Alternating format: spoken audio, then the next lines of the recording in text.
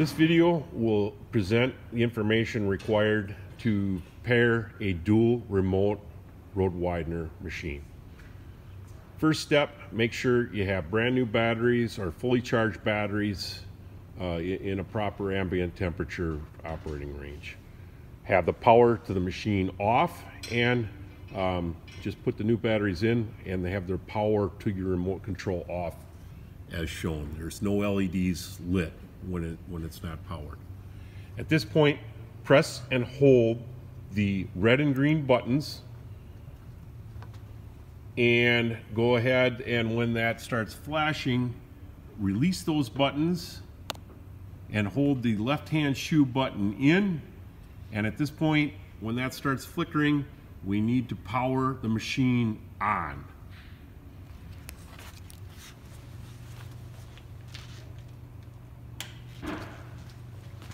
With power on, you will see that the red LED is now illuminated. What you also must understand is that we have the right-hand brain box receiver unplugged. You see that right here. At this point, we're going to repeat the procedure for the right-hand side. We need to return the power to the machine off and also the power to the remote off. And then we'll simply repeat the procedure, depressing the right hand learn button instead of this would be the left hand above and this would be the right hand.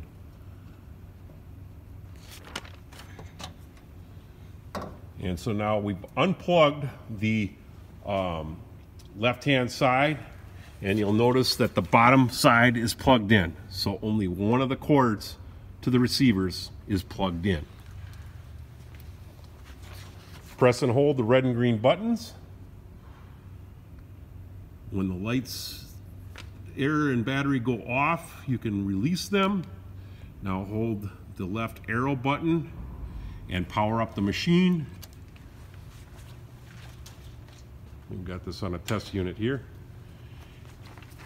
At that point, you can release the buttons, and you're going to need to select the right-hand side, and you'll see that the right-hand side is now illuminated.